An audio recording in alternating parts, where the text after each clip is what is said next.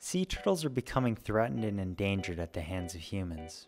These ancient creatures have been on Earth for more than 100 million years, even surviving the dinosaurs when they became extinct 65 million years ago.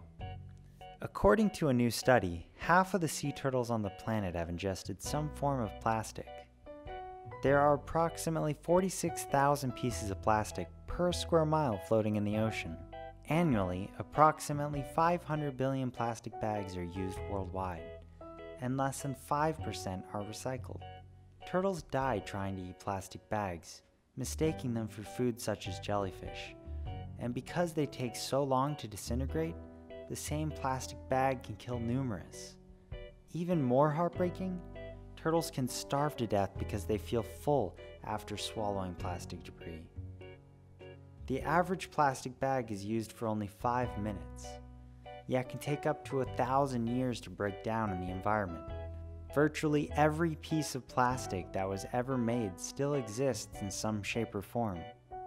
Plastics do not biodegrade, but instead break down into small particles that persist in the ocean, absorb toxins, and enter our food chain through fish, seabirds, and other marine life.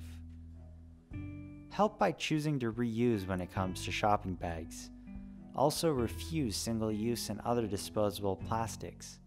And don't forget to recycle. Get involved with your local Surfrider chapter and spread the word to friends and family about the problems with plastics. Be a leader and direct a plastic reduction program or a plastic reduction ordinance in your community.